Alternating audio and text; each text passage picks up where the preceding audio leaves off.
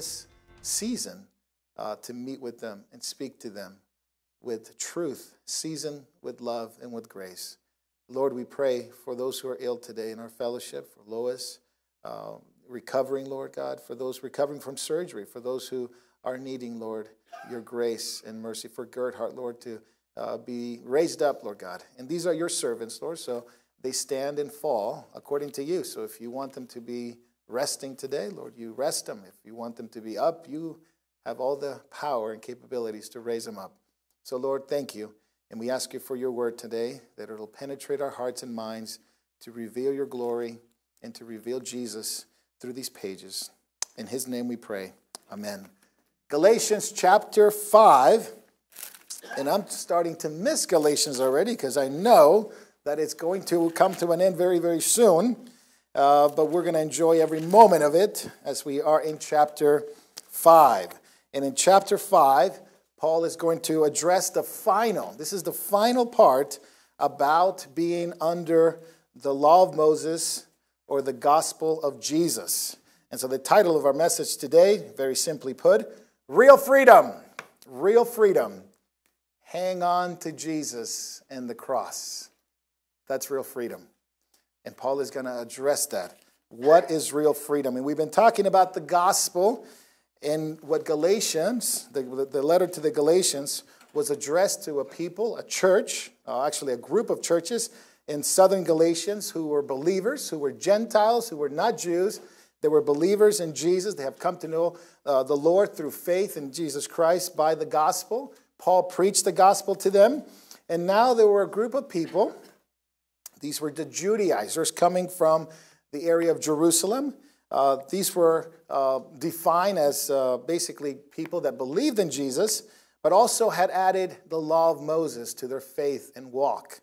And therefore they went everywhere Paul went, causing a stir, causing division, causing very much the things that we have addressed and dealt with even in our own fellowship, is those who mingle among them and begin to put laws and regulations and things of that nature to Christians, to move away from faith and trust in Jesus only to the reality that you must keep, you must do, you must obey a series of regulations and list of things that need to be addressed in order to become more righteous, in order to become in better standing with God.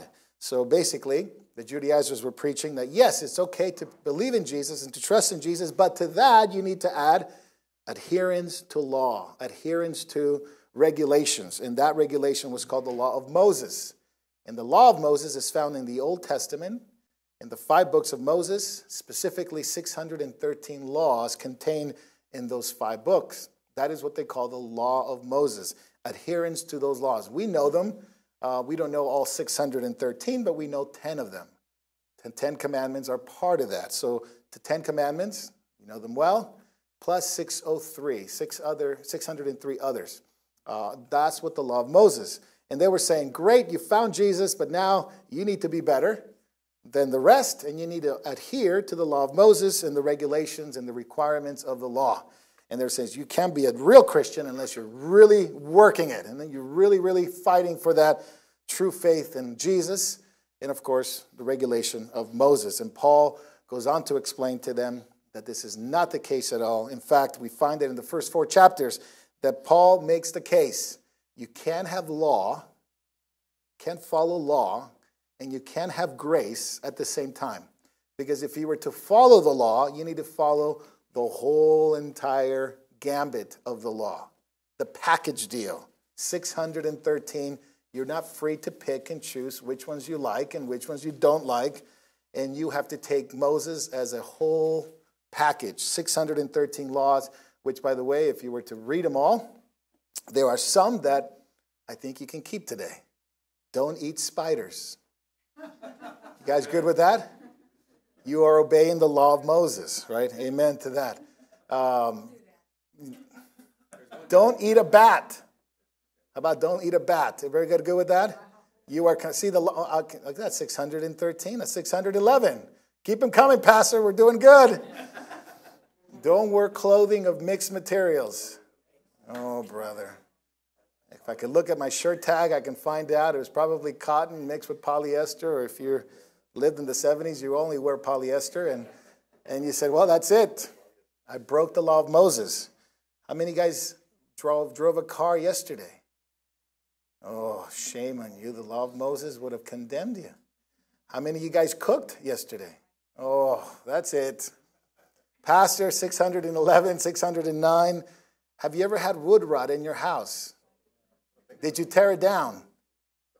The whole house. Did you tear it down and build a new one? Oh, you know, the law of Moses said if you have any wood rot in your house, you're to tear it down and build another one out of love for your brethren. So shame on you. You guys did not keep the law of Moses. And those were only a few. There's 608 others that you have to keep. And it's like a link. And it's like a chain link. If you break one, you break them all. You can't just pick one or two. You broke them all because it's a package deal. So people would say, well, we're only going to follow the certain ones that we like Sabbath, like kosher laws, like eating laws, dietary laws. And therefore, as Paul will explain, if you take on the law of Moses and you only do a portion of it, you think you're complying with the law of Moses, but actually the Bible says you're a lawbreaker. You are a lawbreaker because you did not keep the whole law. You only picked and choose what you wanted. See how terrible it is to be under a yoke, as Paul will call it, a yoke of slavery, the regulations. Now, the law, there's nothing wrong with the law. It's good, it's pure, it's righteous. It's the standard that God requires. But do not attempt to have any righteousness out of the law, and do not attempt to be saved by keeping its requirements. That would negate the gospel. That would negate what Jesus came to do, and that is to deliver us from sin, self, and the power of the requirement of the law. So as Christians, especially Gentile Christians, we're not under an obligation to keep the law of Moses, although that has become very popular in our world, in our age, in which even Christians, even churches have gone into error by going into trying to abide by the law of Moses. And so they meet on Saturday and not on Sunday because you're not to do that. And they don't eat certain food and they don't dress a certain way. And on and on and on it goes. Of course, there's only a few that they like to keep. They wouldn't really deal with the other 603. However, obviously pick and choosing. Freedom. Freedom. The world wants freedom. In fact, if you have any kind of political affiliation, which I don't necessarily, but if you have any kind of political affiliation, you'll hear this all the time, especially in a political charged environment in which we live. Freedom! Freedom of speech, freedom of politics, freedom to share what we want to share. I guess we have freedom from politics. Maybe that would be better. But freedom. Freedom from poverty. Freedom from hunger, freedom from, politicians. We should have another one. But freedom, and on, people want freedom. And even if they get those freedoms, guess what? They still demand more. Because what man really requires, or really desires, I should say, and if you talk to the average person, what is the real freedom that you want? And the real freedom that they want, if they were honest, is freedom from God. They don't want God telling them what to do. And they say, that's real freedom. If we just get to do what we want. Isn't that the American way? Just let us do whatever we want. And we call that freedom. The Bible doesn't call that freedom. The Bible calls it the worst form of slavery you can have. Freedom, it's not freedom. It's slavery. Slavery to self, that you are bound by your own appetites to do what you want to do, and sometimes very destructive things. But the Bible says that real freedom is the one that is the hardest to attain on your own, because you can't attain it on your own. The real freedom has to be given. Real freedom has to be given. And therefore, here comes the clash of ideas. If freedom has to be given and I can't do anything to earn it, then I don't want it. Because I feel like I need to really elevate my own self and my own ethics and work ethics in order to receive it. And so the ones who claim to be the most free are actually the ones that are most in bondage. Because they're not free to relieve themselves from self. But Jesus gives us freedom. And this is what the Bible speaks of. If we just go to verse 1 very quickly. Chapter 5, verse 1. It was for freedom that Christ has set us free. Therefore keep standing firm and do not be subject again to a yoke of slavery. God gave us his word, and majority of the New Testament is in the form of letters, epistles. Epistles means letters. Letters to one another. Letters to churches. This is one of those letters. Paul writing to the Galatian churches. A letter, a personal letter. And when we read the letter, we have to really understand that it's a verse. One verse does not stand on itself. The verse that you read, it's part of other verses. We call that context. And part of the whole entire Bible, that it's the Word of God. So one verse needs to be understood in light of the other verses around it, in light of the book that you're reading, in light of the testament that you're reading, and in light of the whole Bible that you're reading. And so when people become confused is when they read one verse and they said, I know the Bible. I know one verse. And they go on and they make up their own ideas about the Bible and their own ideas about theology without ever reading all the other verses before this one and all the other verses after that. But Pastor, are you saying that we have to read the whole Bible? Yeah. Are you saying we have to study the Bible? I mean, that can take on a time, kind of a lifetime. Yes, you understand now what it means to follow God. To follow the Bible. It means that you are to know the full revelation of God from Genesis to Revelation, to read it, to study it, and to take on to it. And after years of reading it, you come to know one thing for sure. The things you thought you knew, you were wrong. That's hard to say, isn't it? Because if we have a lot of pride, that could be against us. But you also discover some things you never knew. Isn't that amazing when you find something you didn't know and you just, it's like walking in heaven. Praise the Lord. And then you find things that you were wrong and God corrected you on it. Ooh, you don't like that one. But praise God for all of them. And as you read more and study more, you'll find yourself in those situations. You'll know more things that you didn't know before. You'll be corrected on things you knew, you thought you knew. And you will know the truth, and the truth will set you free. Free from bondage. Free from bad teaching. Free from things that are never in the Bible, and yet we believed it for some reason or another. Maybe we heard it from someone. But this is the freedom that Christ has set us free from. Jesus has set us free, and he set us free from sin. He set us free from the law. He set us free from all that it's related to the requirements of the law. And this is what Christians are to be most incredibly blessed and assured, the fact that today, Jesus Christ does not judge you on the basis of the law of Moses. Jesus Christ stands with you on the basis of faith and trust in him as the only requirement for eternal life, but a relationship with him. And Paul is going to use strong language like yoke. There's a little yoke of slavery. What is that yoke of slavery he's talking about? That yoke of slavery has to do with the law. He compares having a yoke like an animal.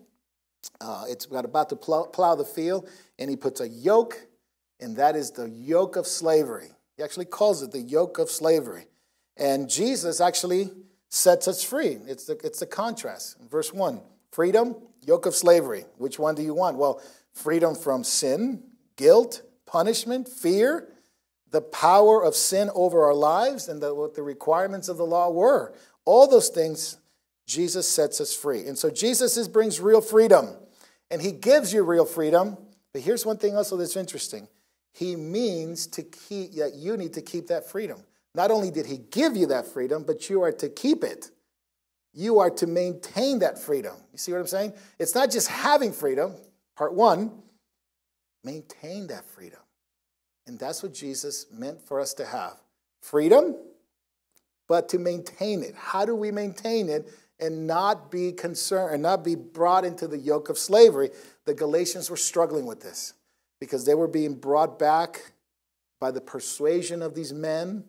And you're going to find out later on, Paul addresses one of them, at least one of them, calls him a he, so we know it was a guy, that was disturbing them.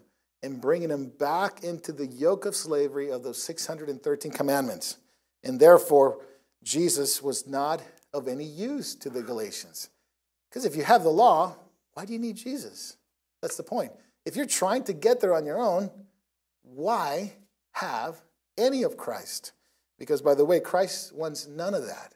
If you're going to mix in requirements and regulations and try to keep some kind of formula, you can't have Jesus in that at the same time. And so he goes on to explain that Jesus is to give us that freedom. Stand firm in it, he says, and don't be subject again to a yoke of slavery. So Christians can lose that freedom. That's what Paul is explaining.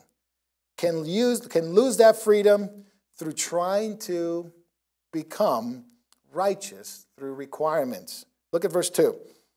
Behold, I, Paul, say to you, if you receive circumcision, Christ will be of no benefit to you. Christ will be no benefit to you. Isn't that one of the hardest things to realize? That if you want to go back, and there's quite a few Christians that want to go back under the law. They have this whole movement. Hebrew Roots movement, several other movements. That's the basic name of it. They want to go back under the law. Then basically Paul says, Christ will be of no benefit to you. You want the law?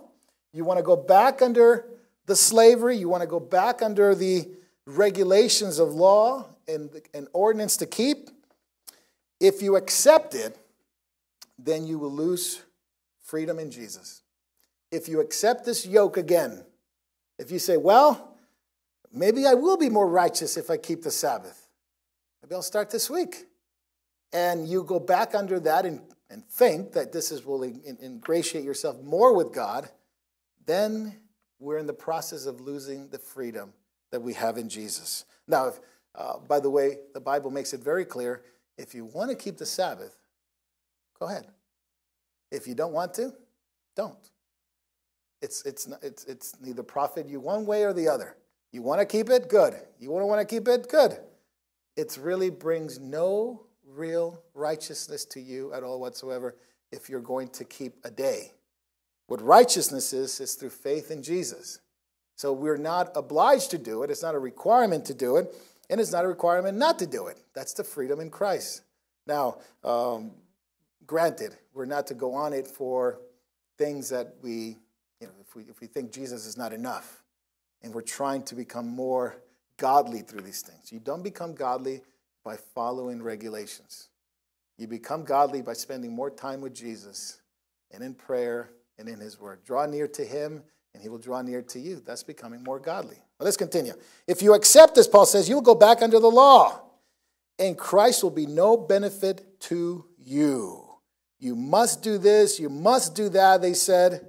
And so Christ has set us free. And therefore these Galatians were going back under the law, which is a really, who would want to do that? But I met Christians. I've met Christians that want to go back under the law. The desire to have this regulation over their lives. I don't understand it, except for the fact that I think they don't think Jesus is enough. Somehow they've been convinced that it's not enough to believe or to trust in him. So, by the way, Jesus setting us free from it, sets us free in things that maybe we never thought about. Sets us free from sin and the power of sin, and now sets us on a road, on a journey, on a walk with him that is the walk of the Spirit, right? Having that, knowing that, many Christians today, I believe, that I've met and talked to, having been set free, in many cases, they know the truth, they would agree with the facts, but they really haven't set free, and they have developed a certain framework of what they can and cannot do in their own Christian walk, and certain freedoms that they don't think they have. And they've become sort of isolated, and they become sort of a regulation unto themselves. And many times, bad relationships with other Christians. They have a guilt complex in their lives. And to realize all this is to say, I think Christians believe, in a sense, agree with the facts of the scriptures and the Bible and the gospel. I think they agree with it, but they have not been able to appropriate it in their lives and really live out the freedom that you have in Jesus. Think about issues of, this of course, this month, this whole season. It's relationships with families and things of that nature. And people go to family meetings with this guilt and this remorse and this shame and then there's issues with other family members. This is not a whole talk on that. We can go a whole hour on just that bitterness and contention with family, and they can't let it go. They can't let it go. And these are Christians. These are not like atheists or anything. These are Christians who are still tied to things that happened in the past. And they don't know if they haven't forgiven someone, or they don't know if they've been forgiven, so they have this guilt in their lives, and they cannot walk truly in the freedom of Christ because they're still bound to what happened in the past, to what happened a few months ago, or a year ago, or 10 years ago. And it's to say that a lot of Christians know the gospel, give you a booklet, you check off the boxes. Yep, I believe this, I believe that, but truly have not appropriated in their lives daily to set them free from anything that has happened in your relationships. Any guilt, any bitterness, any anger, any frustration, any unforgiveness, they still hold on to it like if it's meant to be held on to. And Christ has said, I set you free from that. It doesn't matter what happened. It doesn't matter what they did to you. It doesn't matter what you did to them either. It's been forgiven. It needs to be dealt with, of course, if there's still an issue of relationship that needs to be talked to, but it's been forgiven. And Christians hold on to this, and they don't understand how much Christ has set us free. You realize that God, if you've repented of that sin and you trusted in Jesus, God will bring up that sin no more. That's the whole idea of he remembers a sin no more. He'll never bring it up again. He'll never bring it up again. But I see Christians all the time throwing it to one another, right? Throwing it to one, you did this and you did that and you held on to this and you did that. And it's like, wait a minute, forgiven? Yes, but I want to hold on to it because I don't think he's suffered enough. I don't think she's suffered enough yet. And we have this whole weird complex that we can't really trust Christ for the freedom that he's been given us. Not just the freedom from law. We can all agree with it. How about the freedom from self? And freedom from the past? And freedom from the hurts and pains and things that you dealt with in the past, and you hold on to it. Anyway, I don't know how I got into that, but maybe the Lord needed to say that, so praise the Lord. Trying to keep the commandments. All of them. All of them. And those two things don't mix, Paul says. I testify to you, again, to every man who receives circumcision, that he is under obligation to keep the whole law. Again, Paul reiterates it again. It was found in chapter 3. It's found in chapter 4. Now found in chapter 5. Why is Paul repeating himself? He needs more room to write? No, it's because we forget. We forget, and we have to be reminded of. If you go back under the law and requirements and things of that nature, then all your efforts, you don't need God. You really don't need God. You don't really need the grace of God. You really just need to have your own efforts to do it. And you're basically dealing with God in a contract. God says this. You say, I'll do it. And then you say, okay, God, pay me back for what I did. It's kind of a reward system. God says, this is his law. Then you do it. And then you say, God, pay me a little bit here. Give me some payback here. Then if you're going to go under that, God can reward you, but God can also judge you if you mess up on the law, right? So you get in this system of contracts. I want my reward, but are you willing to also receive the judgment and punishment for not keeping the law? Because that comes with it too. Everybody says, oh man, it's so great. We're going to keep the law, going to keep Sabbath, going to keep kosher, going to keep all these things. But nobody thinks, what happens when you break the law? The Bible is very clear about the punishment for breaking the law. And so take on the whole law. You take on the whole law. Rewards and punishments. Sounds like a book, right? But it is true. Rewards and punishment. That's what the law requires. Anybody here want to take on the law? No, thanks. Thank you, Jesus, for his grace and mercy. But let's appropriate it, right? Because it's one thing to know it, one thing to live it. And Paul's going to make that very clear. Christ will be no benefit to you if you try to keep the law. You can't have law and grace. You can't have the Holy Spirit in the law of Moses. They're mutually exclusive. They're mutually exclusive. So how can you keep the law? How can you keep the law? How can you keep it practically anyway? Without a temple, even a temple today. There's no temple today in Jerusalem. Most of the laws of Moses are related to the temple and the temple sacrifice system and things you do in the temple.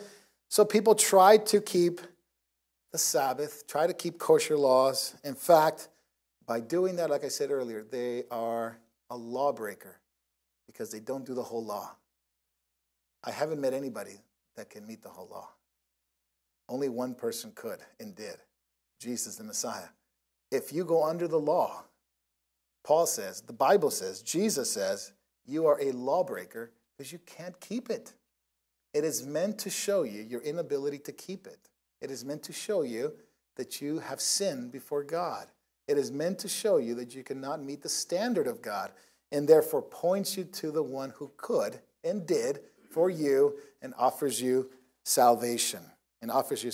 So when people begin to see this and they go, I want to do it by my own efforts, they're traveling up the wrong road.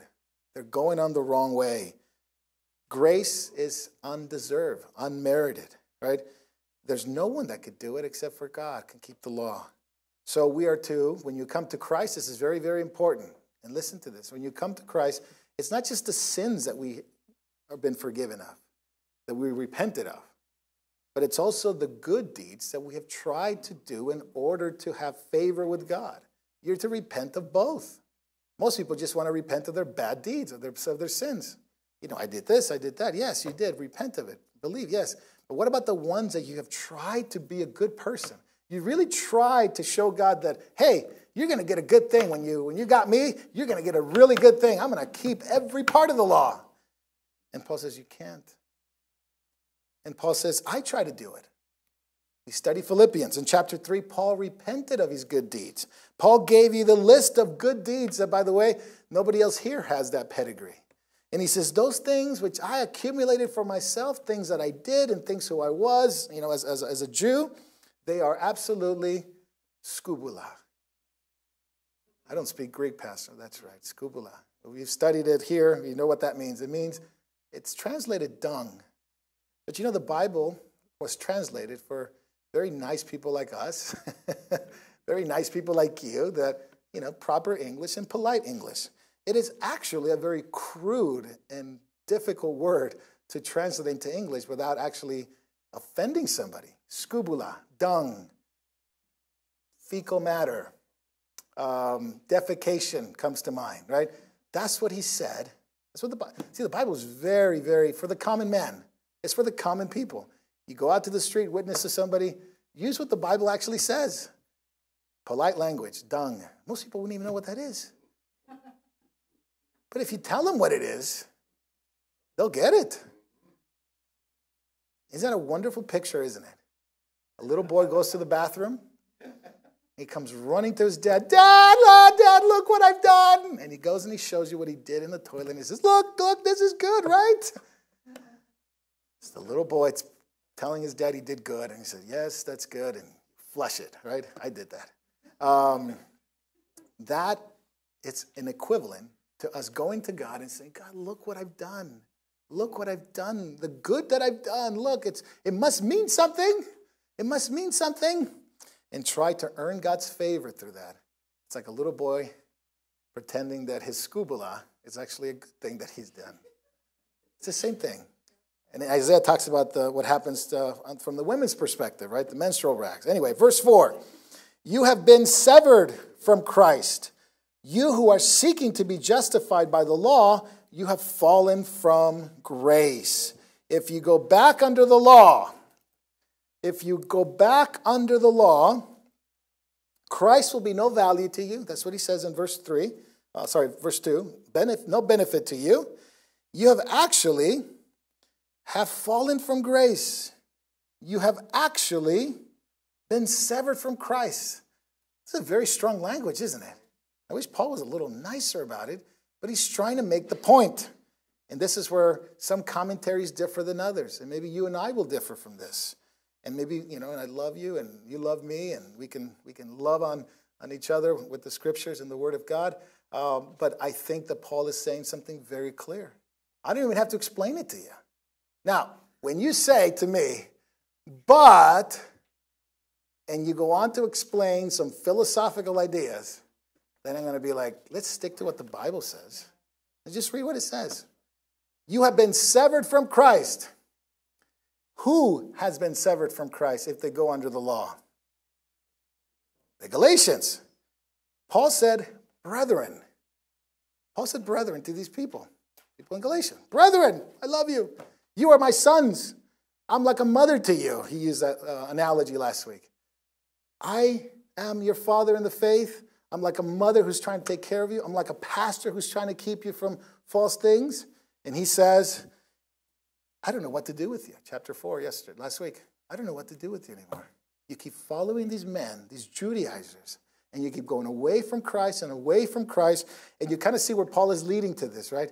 First, he's talking about Christ will be no benefit to you. You're taking the law, the grace of God as a vain thing in chapter 2. Now he says, if you keep going on this road, you'll be severed from Christ. Now, the word sever simply means cut off. It is the same idea that you have in the Old Testament. When the Jewish people broke the law of Moses and continually in rebellion against the law of Moses, it said that they were cut off from the people of God. They were Jews, but they had no partaking in the fellowship of the commonwealth of Israel. They were actually moved out. It's called cut off. You were cut off from the people. It was a terrible thing to happen. Nobody wanted that to happen. But yet it did happen as a punishment for those rebels who would not adhere to the law of Moses. Now here we're talking about not the law of Moses. We're talking about something even greater than the law of Moses. And that's what the writer of Hebrews says. If breaking the law of Moses had a severe punishment, how much would it be for those who have trampled on the blood of Jesus Christ, the Son of God? If breaking the law of Moses was severe, there's no doubt about it. How much more would it be for those who trample on the blood of Jesus, trample on the salvation of Jesus? You'll be severed from Christ. You'll be cut off from Christ. If you seek to be justified by the law, now the word justify simply means to be acquitted. Okay, to be acquitted. You've been in a courtroom scenario? Don't ask, don't tell, right? But if you've ever been in a scenario like that, you're pleading and you're praying that the judge will say, not guilty. That's what you want. Acquitted. You might have done it. You probably did do it. But under the circumstances, the judge can say, not guilty. And you walk out of that room on the verge of going to prison forever or for a long time, and you walk out a free man, justified, acquitted. God does not justify your sins. It's one thing we have to remember. He does not justify the sins. My sins are unjustifiable. In fact, they're so unjustifiable, the Messiah had to hang on that cross and bleed for me so that I would be justified. Who does God justify? Not sin, but who? The person. The person is justified. Now, the person is guilty. Absolutely, without a doubt. Why? The law of Moses said you are. The law of Moses said you are guilty. Look at it. Stand next to those 10 and tell me, have you ever done one of them? You ever done 2 of them? You've done 3? Well, let's do it this way. Has anyone kept all 10? 9? 8? 7? 6? 5? 4? 3? 2? 1. It's like a countdown, right? All have sinned. All are guilty. All have fallen short of the glory of God. That's only 10. There's 603 others that you have to abide by, right? We know the 10 because that's the one that we mostly think about and use. It's a summation of all the laws. But if you broke one, the Bible says you broke them all. Even if you stood here and said, I've never done that. I've never committed adultery. You know what? I can tell you what? I've never committed adultery. I've never done it by the grace of God. But Jesus said, here's a different standard. You've been told, thou shalt not commit adultery. Whew, thank God I made that one. But Jesus said, if you look with lust about a woman or man, and you desire for them to be your husband, and imagine them to be in a husband and wife relationship sexually, if you imagine that with anyone, says, you're guilty, just like the person who physically did it. Oh, boy. Jesus said, if you heard it said that if you murder somebody, that's wrong. Yes, it's true. It's wrong. But I tell you, I never murdered anybody. Praise the Lord for that. I never murdered anybody. Never got up a gun and did something like that. However, thank you. However, this room is full of murderers. And I'm probably the biggest one. Why? Because Jesus said, well, you like to keep the letter of the law, but what about the intention of the law? The intention of the law was to say, don't hate.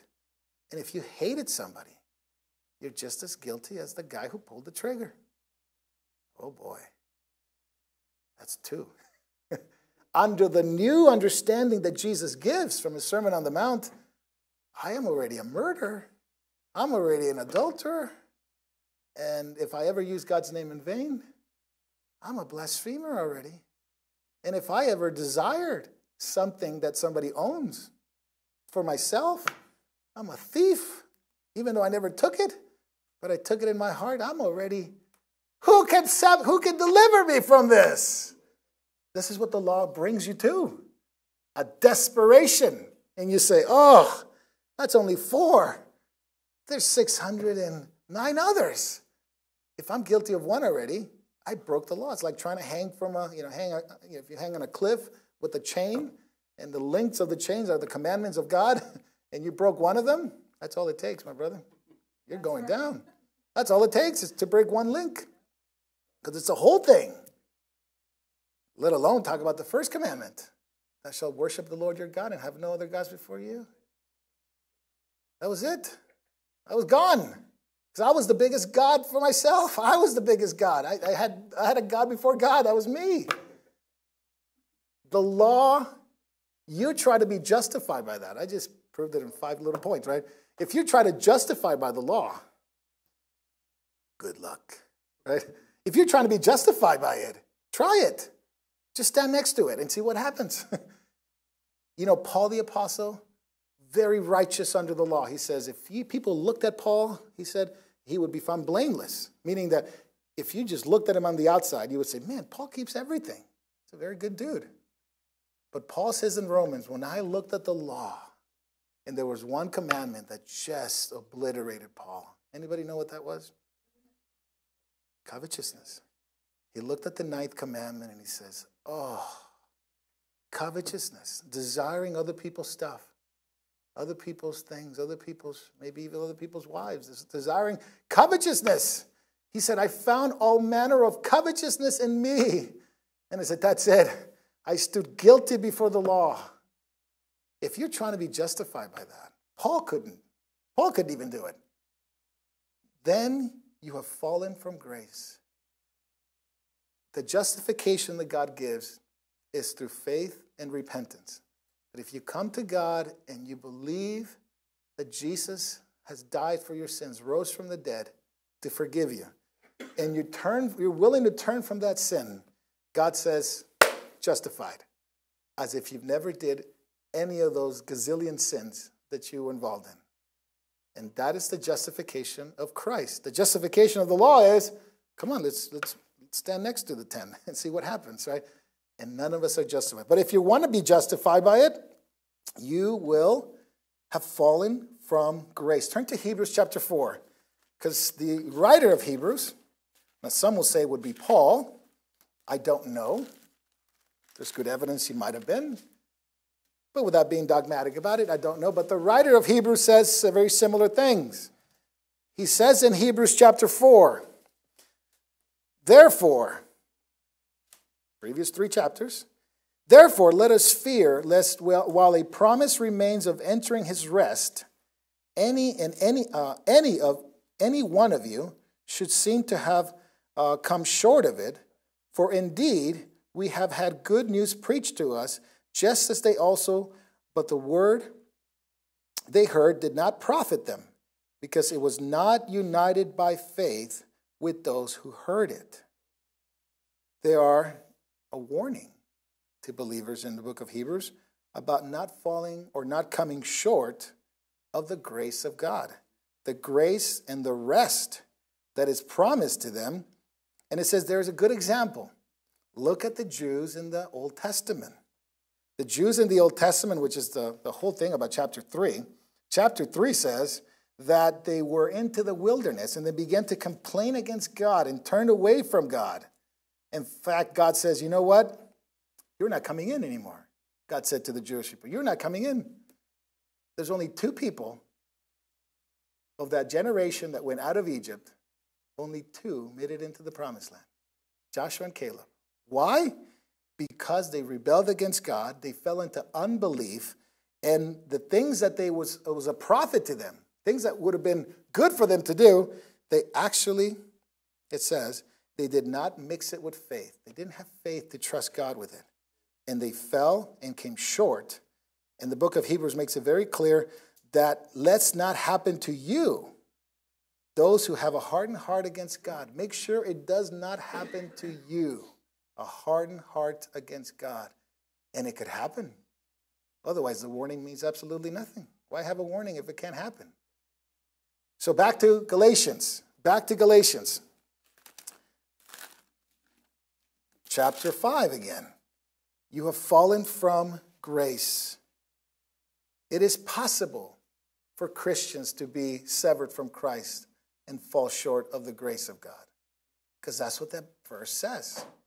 I don't have to quote you from another book or from a theological reading of systematic theology of anything like that. I just read what the verse says. And the verse says exactly what it says. Verse 5. For through the Spirit, by faith, for we, through the Spirit, by faith, are waiting for hope, are waiting for the hope of righteousness. For in Christ Jesus, neither circumcision nor uncircumcision means anything, but faith working through love. Faith working through love. What is the basis of the Christian life? We're winding this up because we're only going to go to verse 12 today. What is the basis of the Christian life? Paul is going to give us a few things to discover. The basis of the Christian life is not church attendance. The basis of the Christian life is not even how much you read the Bible. Those things are good. The basis of the Christian life is not even how much you pray every day. Although those things are good to do. What is the basis of the Christian life? Paul says, and he's going to describe it in such a way. It's a relationship with 3 people. It's a relationship with 3 people. It's a relationship with God, the Father, the Son, and the Holy Spirit. And he's going to describe it here. Through the Spirit, by faith, are waiting for hope of righteousness. For in Christ Jesus, he says, there is neither circumcision or uncircumcision means anything, but faith working through love. The relationship with God. You are not a Christian because you believe in God. Where they are with that? You're not a Christian because you believe in God. People say, I believe in God. At least he believes in God. It doesn't mean he's a Christian. It means he believes in God. At least acknowledges it. The Bible says even Satan will do that. Even Satan can acknowledge that there is one God. What makes a Christian is you believe in the Son of God. You believe in Jesus. You believe that he did what he did on that cross for you. And you're helped to do that by his Holy Spirit. That's why Paul mentions the Holy Spirit. You have a stable foundation if you can relate to God through his Son and by his Spirit. That's why he gave us his Spirit. And later on in chapter 5, we're not going to get to today, might be tonight. We're not going to relate to that because Paul's going to talk about it next week. What does it mean now as a Christian to live by the Spirit? Because if you don't have the Spirit, by definition, you're not a Christian. But if you are a Christian, then these are the things that happen to Christians that walk in the Spirit. There's the fruit of the Spirit. There's the fruit of the flesh. There's the works of the flesh. And so this is the basis of the Christian life. Paul mentions another set of 3. Not only the Father, the Son, and the Holy Spirit, but look what it says here. Faith, verse 5, for the hope of righteousness, for in Christ Jesus, there's neither circumcision or uncircumcision, but faith working through love. Paul loves to talk about it in 3s. There's the Father, there's the Son, and the Holy Spirit. Now he's going to talk about faith, hope, and love. And I hope you understand this as Christians. He uses this word Hope. Elpis in Greek. I wish we could translate the word hope in a different word now in our English language, because as an American, hope doesn't mean what the Bible means hope, right? Hope means in Americanism means I'm not sure if it's going to happen, but I'm hoping that it does.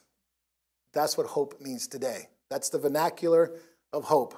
Are you going to go to work tomorrow? I hope not. You get the point? Okay, I hope not. See, it doesn't mean what the Bible means, you know. Are you going to not eat tomorrow? I hope not. Are you going to, I don't know, what else? What else are you going to do that you're hoping not? You know?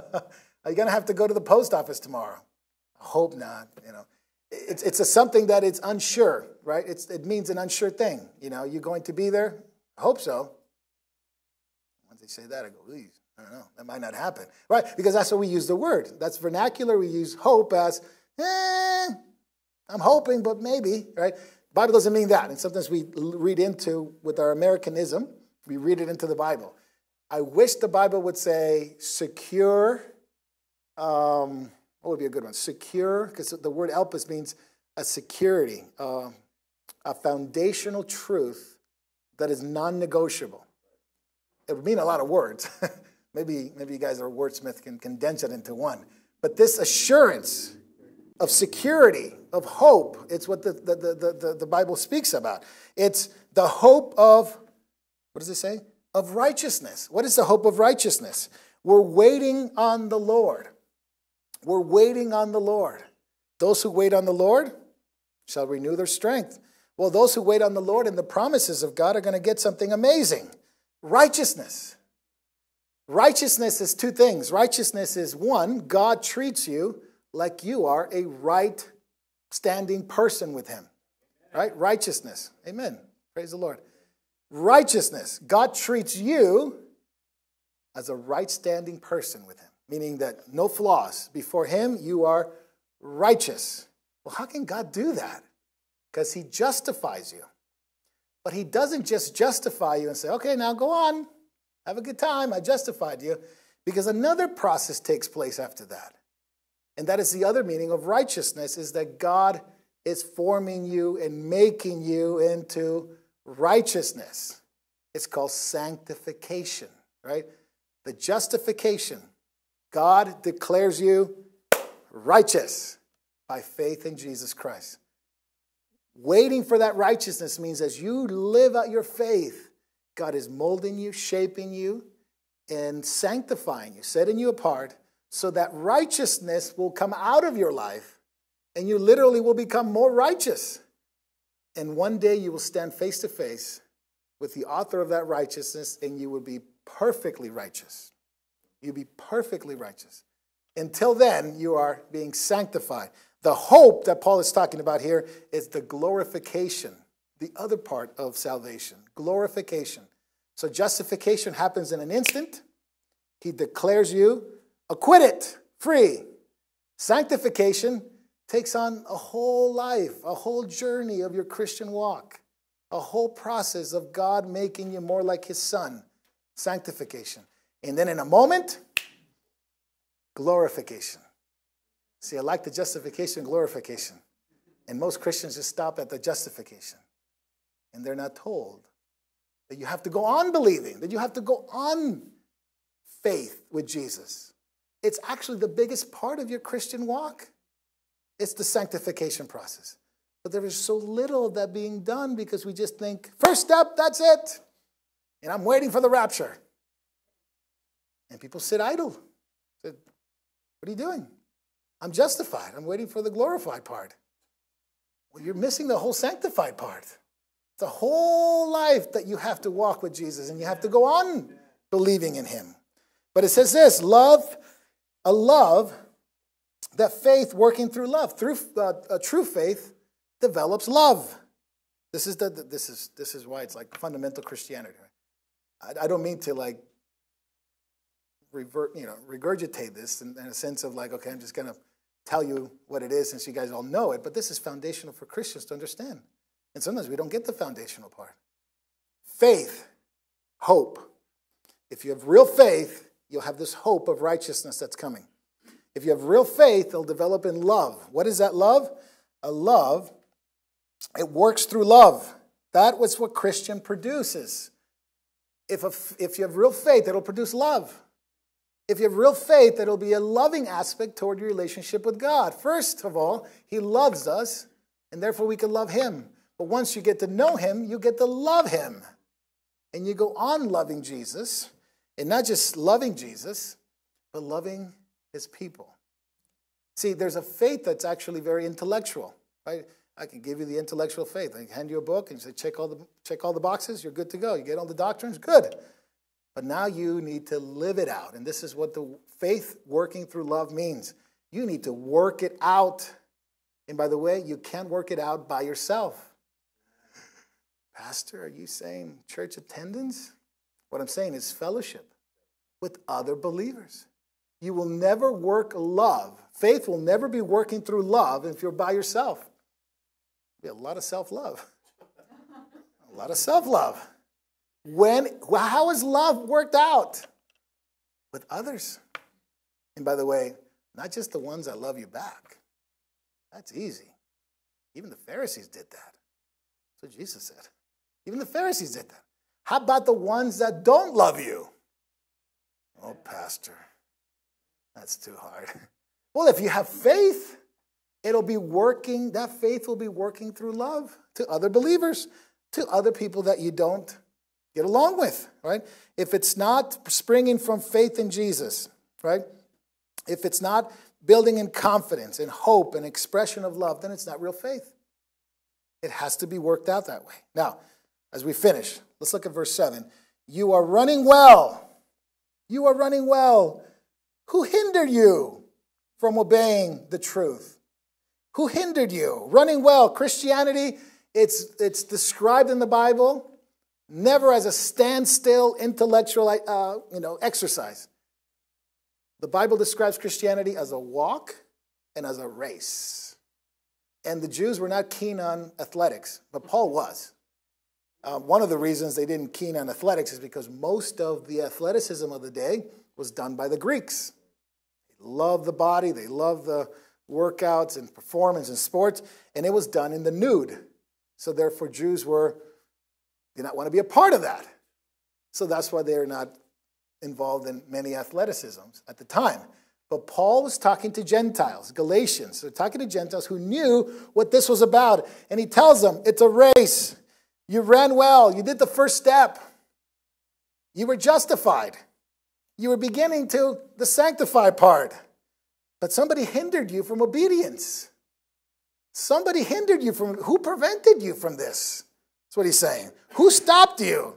By the way, the obedience to the truth. Did you read that part? Obedience to the truth. Putting into practice. Christians are very good at listening to sermons. They're good at listening to sermons. At least some of them. But they failed on the part that is the most critical. Take what you learn and apply it. Oh, man. Put it into practice. Otherwise, it's just sitting in church. That's exactly what you're doing today. If all you did today was like, okay, clock, okay, done, good, let's go home. If that's all you did, and you call that Christianity, we have a totally definition of Christianity according to the scriptures. Christianity, Paul says, hey, who hindered you from sitting at a church service? Who hindered you from listening to a sermon? No, that's not what it says. I have glasses on.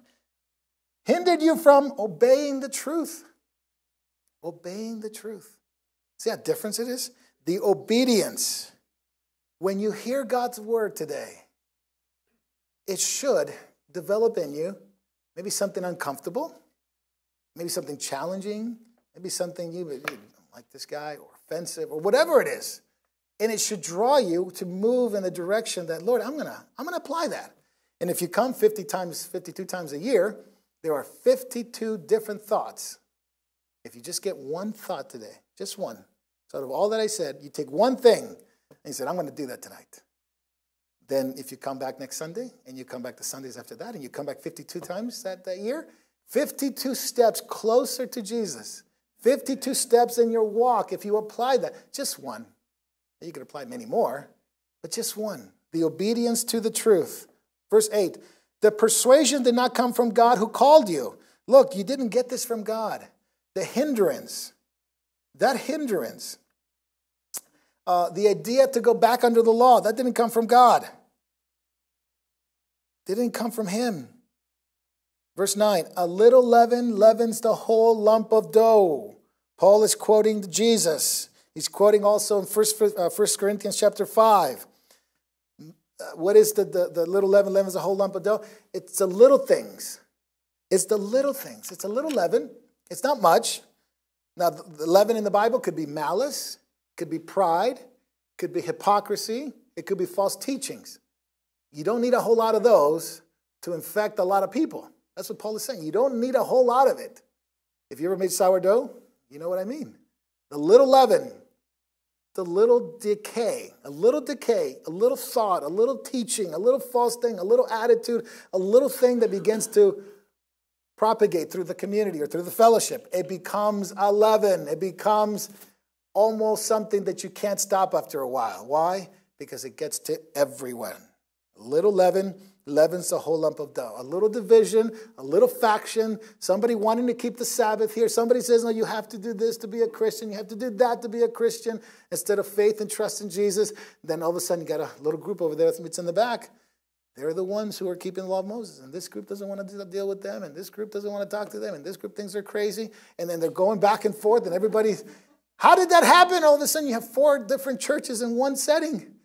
A little leaven leavens a whole lump of dough. It could be malice. It could be pride. But look at verse 10. I have confidence in you, says Paul, that you will adopt no other view, but the one who is disturbing you shall bear his judgment, whoever he is. Paul is saying, I have confidence in the Lord that he's going to keep the true gospel being preached. In fact, I believe 100% what Paul is saying, true. No matter what the church goes through, false teaching, gospels, bad twisted gospels are out there, God will always have his true gospel being preached. His true gospel being shining through. His people still preaching the gospel. And it will happen until the day that Jesus lands on the Mount of Olives. No doubt about it. Paul is saying, have confidence that this is going to have. Jesus is going to come and the gospel is still going to be preached. That you will adopt no other view. Paul's very confident in this, that his view is correct. Paul's view, or what he's teaching, is correct. And unfortunately, not much in this church, but unfortunately, there are churches that see Paul as an enemy, that they don't read the letters of Paul, whether red letter Christians, what they call it, or other groups or other sects that don't read the epistles of Paul. Paul is an enemy to them. And what Paul is saying is very serious. He's saying, look, if I'm correct, then you are not to go back under the law of Moses. I have confidence, Paul says. The gospel will still shine. Verse 11. But I, brethren, if I still preach circumcision, why am I still being persecuted?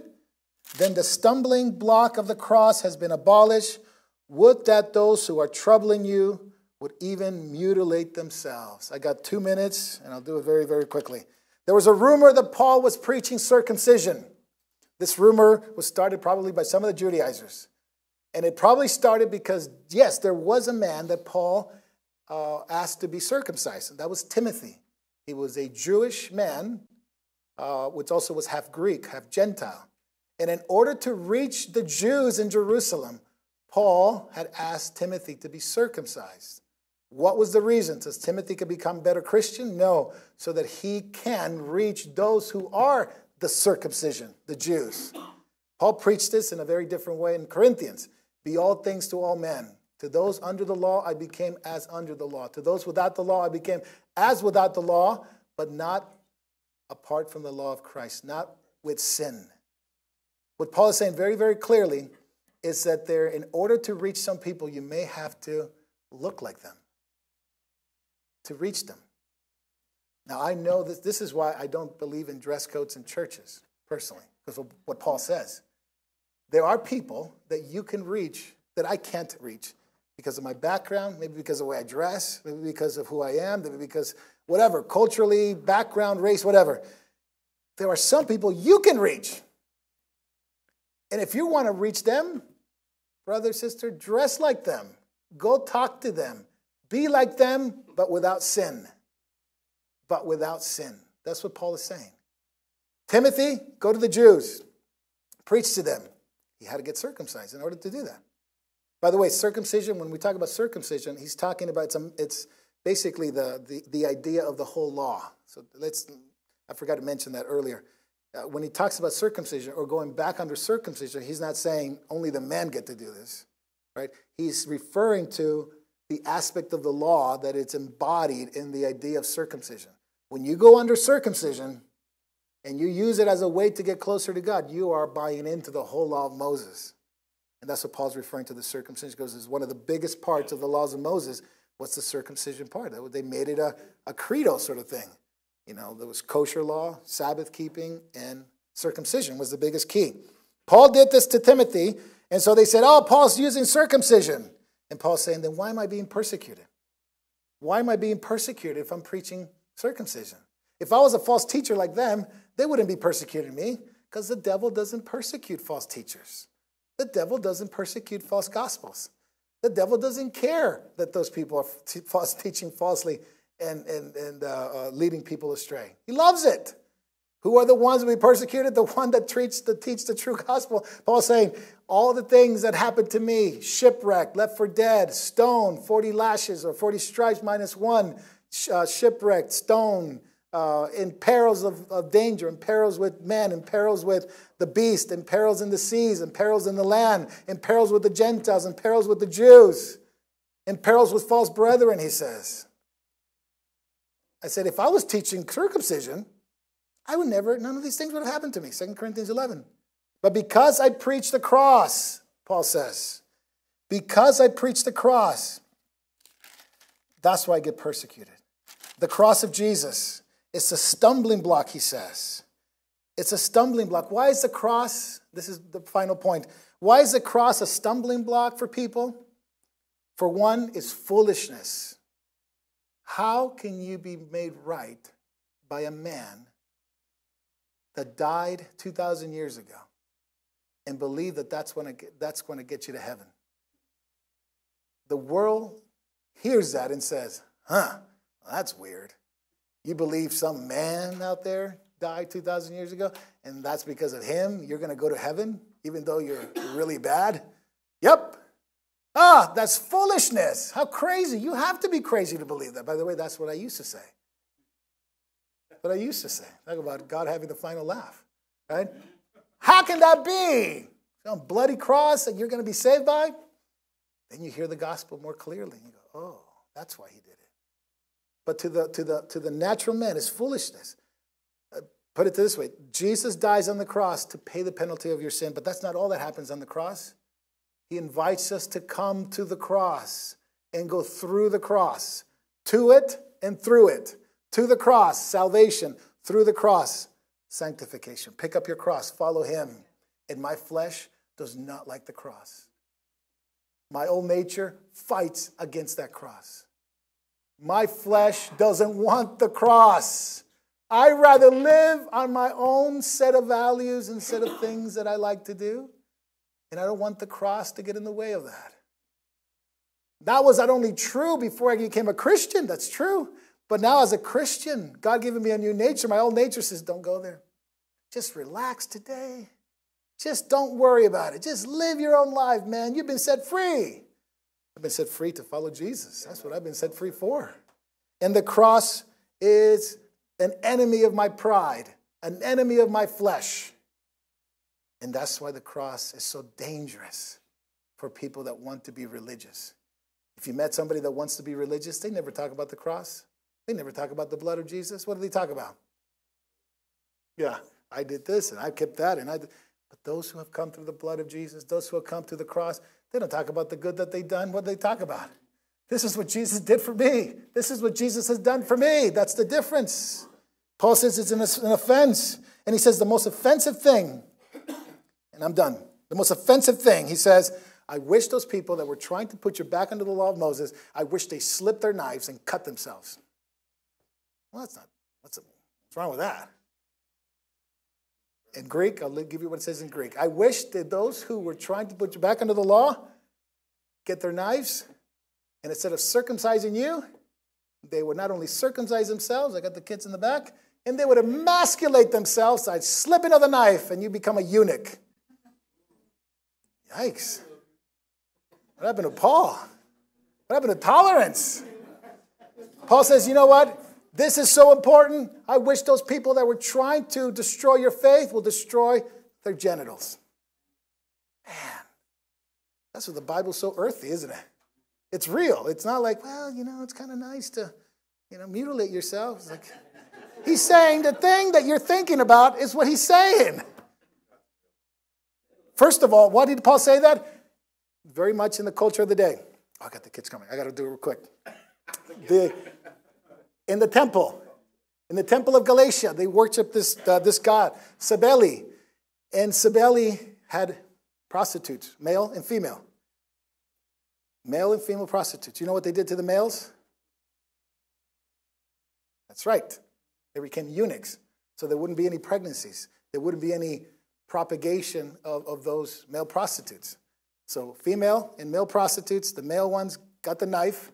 They cut themselves, became eunuchs. So there wouldn't be any propagation of other male prostitutes. There wouldn't be any offsprings from that. Paul is saying exactly that.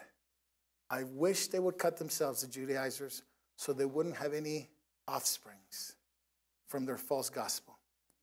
I wish they would cut themselves to the point where there will be no Judaizers coming from them. I wish that those who were trying to destroy you would actually destroy themselves. I'll have Mark come up and lead us into communion. The cross, my friend. How do we sum it up? Go back to slavery or hang on to the freedom the cross has given you. Jesus and the cross provide you the freedom. Freedom from yourself. Freedom from the law. Freedom from sin. It's just a little minor operations, the Judaizers would say. It's just a little thing. It's just a little circumcision.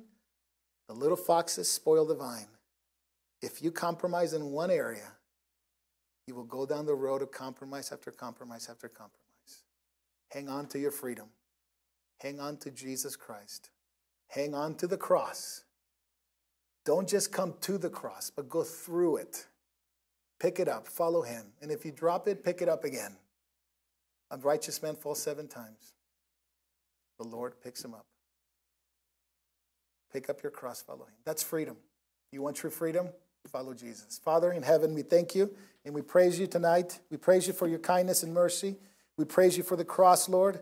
We praise you that through the cross we have forgiveness of sin, but also, Lord, not only forgiveness of sin, but forgiveness from self, freedom from self, freedom to follow you and not to be in bondage with the things of the world, the things of the law, and the things that my old nature wants to do.